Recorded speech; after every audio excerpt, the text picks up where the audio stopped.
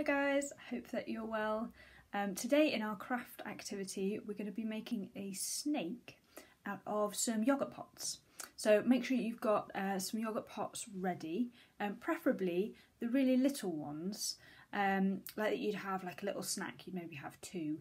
Little kids ones are the best ones. Make sure they're well washed out. Grown-ups you might need to help make sure they're really clean. And what we're going to do once we've got all our yoghurt pots is we need to put a hole in the top of them.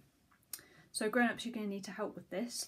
Hopefully you'll have some of the little kids ones, and they should be really easy to just cut a hole in with some scissors. Might need a little knife, but it should be really easy to do.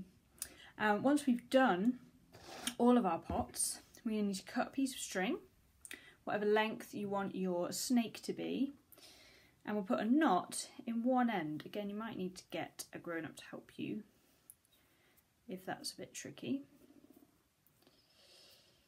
We've got our knot there. And then we're going to take the other end and thread our first pot on. Now this is going to be the head of our snake, so if you had a slightly bigger pot, I've actually got an old hummus pot here that I'm going to use. I'll just thread it on like that, so the string will be going through the inside. And that's going to be the head of our snake. Now if we take our next pot, we want to put this on the opposite way round.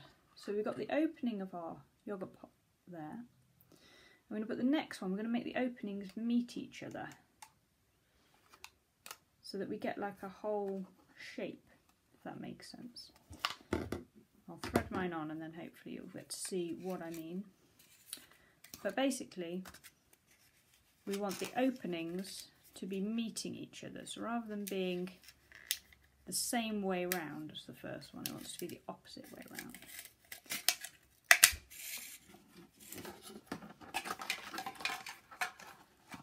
Should look something like that. Now hopefully yours will match up a little bit better. I didn't have a lot of yoghurt pots. We don't eat a lot of yoghurt in my house, and mine were only from a very specific brand that make this shape. So mine's probably not going to be as good as yours, but if you've got the little yoghurt pots, they should kind of slot together and look really good. And then we're just going to put our other yoghurt pots on, just thread those onto our string. And these can be either way round, whichever way around you want them to go. You can keep that pattern going if you want, or mix it up. So as I said, I have only got 4 yoghurt pots altogether. I didn't do very well at collecting very many, but hopefully you can get a lot more, and then your snake, it will be really long. Mine's going to be quite short because I only have a few yoghurt pots, which is a shame. But if you do make yours, maybe yours is, you've got loads and loads of yoghurt pots and yours is going to be really long, upload a picture to the Facebook group, because I would love to see what other people have managed to do and how many yoghurt pots you've managed to get into your snake. Maybe we could have a little competition and see who's got the longest snake. It's going to look something a little bit like this. Yours will probably look better because hopefully you won't have triangle shaped pots. And it means if I filled this whole string, that you'd have like a snake shape. And once you've threaded all of your yoghurt pots on, you just need to tie a knot in the other end of the string so they don't all fall off. And then we can decorate them. Now because they're going to be plastic, I would say you probably want to do some cut and stick. So again, find a magazine or some paper that you don't need anymore, cut out some colours and shapes that you like and stick those on to decorate. And make sure you put a face on the front of your snake as well. As I said, do upload a picture of your finished snake or other crafts that you've done to Crafts with Laura Facebook group. And I hope that you've enjoyed today's craft video.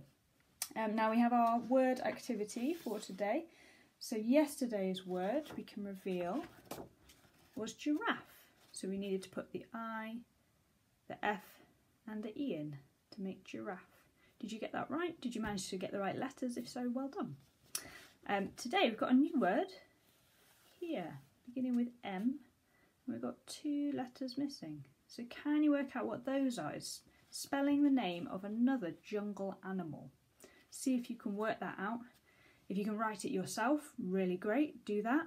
If you're not quite old enough to do that, maybe get a grown-up to help you work out what the letters are. Can you work out what animal this is from the letters that we have? As I said, do join the Facebook group, Crafts with Laura. Do subscribe to these videos and share them with anyone who is going to find them useful during this time, spending more time indoors. I hope you enjoyed today's craft activity, and I look forward to seeing some pictures of your snakes that you make.